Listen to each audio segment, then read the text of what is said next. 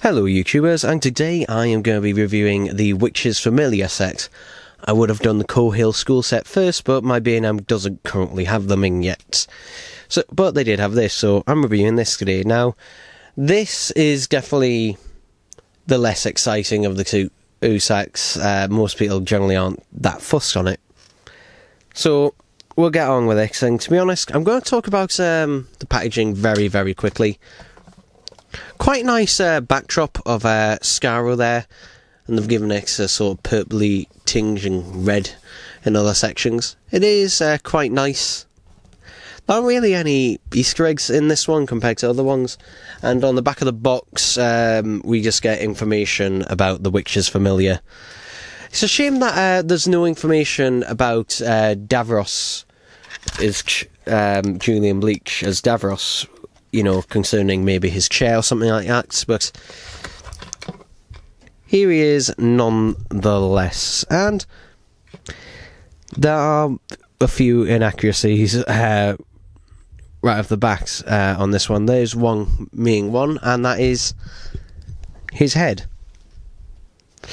which I'm trying to get in focus.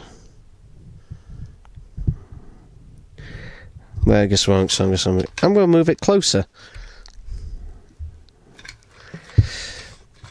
But the main issue is with his head is that it's wrong, unfortunately, because this reuses the exact same head. In fact, the same figure is exactly the same in terms of sculpting as the original, which is incorrect because Julian Bleach, who played Davros in Journey's End and School on Earth and Witch's Familiar and The Magician's Apprentice, when he played it in 2015 in The Magician's Apprentice and Witch's Familiar, he had a completely different mask, which looked a lot better actually. It was makes it look more like Terry Malloy's mask, which obviously they haven't done here. I wasn't expecting them to do it.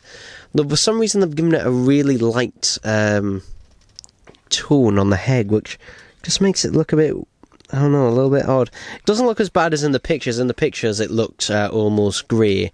It actually looks darker on camera than it actually is in real life. Something nice that they have done is actually the chair itself. They've actually painted it more of a jet black colour, but also they've made the hemispheres a more vibrant silver. If I actually grab an original release, and yes, this thing has been sitting on a shelf for a decade. I'm not joking. He kind of looks like a Destiny Davros right now. But if we take a bit that isn't so dusty at the back here, you can see that this original release here has definitely got more of a matte finish to it compared to this one. Also, the base, the fender as well.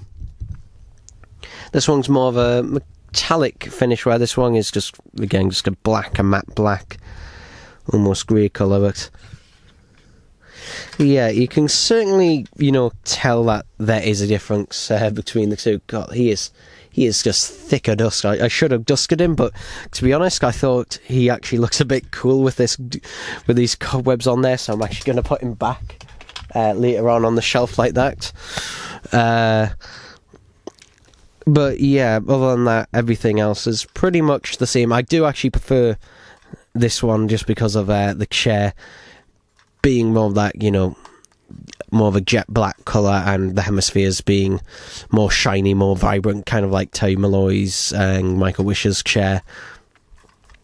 Just being, you know, just makes it stand out. So the Davros, I would say if you didn't get the original release, this one is actually pretty, you know, is actually slightly better in my opinion. I actually do prefer it, despite the inaccuracies with the eggs. I mean, to be honest, it doesn't really bother me that much, but it would have been just nice if they had have done that. Now, the 12th Doctor, this is just a repaint, and to be honest, for the most part, it's fine. I haven't really got much to say on this one. We've got the t-shirt, which, to be honest, you can't really see much of the pattern in there. It's kind of very vague.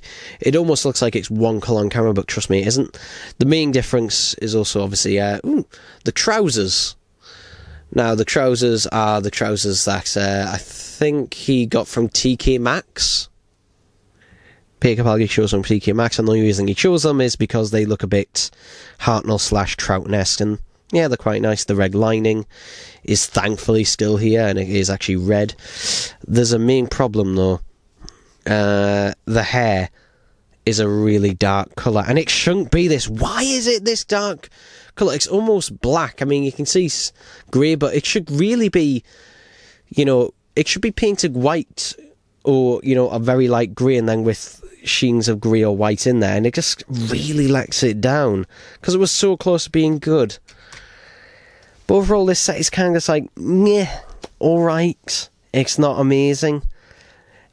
If you do, I'll put it this way, if you haven't made up your mind already about this set, if you don't have the original Dueling Bleach Davros release thing, yeah, pick this up. But otherwise, I'd say easily pass on it, because really there's just not a lot to it.